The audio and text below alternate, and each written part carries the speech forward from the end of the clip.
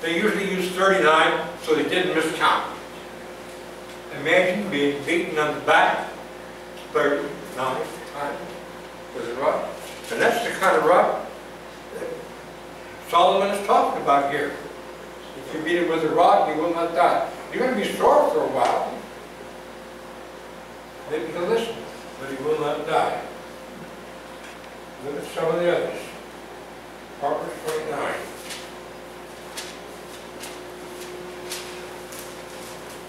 Verse 15, 16, 17. The rod and reproof give wisdom, but a child left to himself brings shame to his mother. And I saw that in action one time. I was with my dad shopping. I was about 14 or 15. And there was another boy in there, his mother was with him, about the same age. And his mother kept telling him, do this or don't do this. And, oh, Mom, shut up. If I want anything from you, I'll let you know. My dad would climb the wall. That offended him so much that that woman let her son get away with talking with him like that.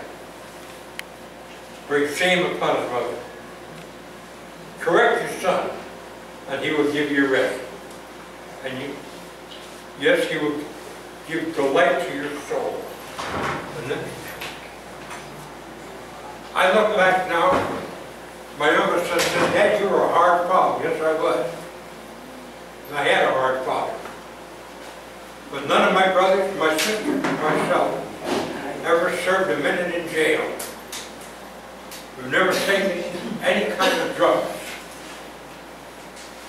We tried to be obedient to the law. Why? Because my father and mother insisted that that's the way we were going to be when we were growing up.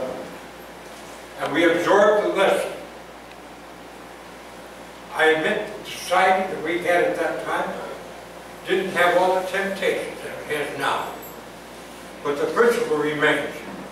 Parents have a responsibility to train their children, including spanking them or whipping them as is necessary. Some of these do-good outfits in the United States got to the point now, they have communities pass a law that you can't spank your child. I asked my father, what would you do if I had done something that I deserved to be punished like that, and that law was in effect when I was a kid? He said, well, let it take you down in front of the police station, wait till we got a crowd, then I do it in front of them. It's the kind of man he was. And he meant it. So, we look then at some of these, wonder why so many of them are in Proverbs.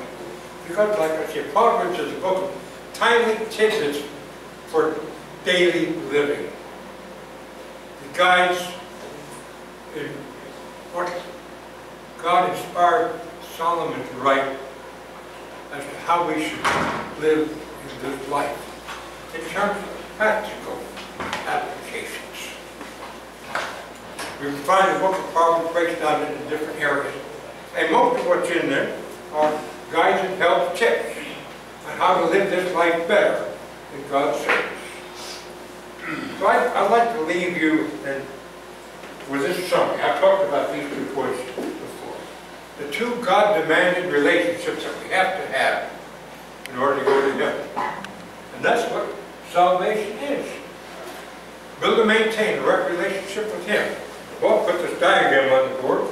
Build and maintain a right relationship with a fellow human being. That is salvation.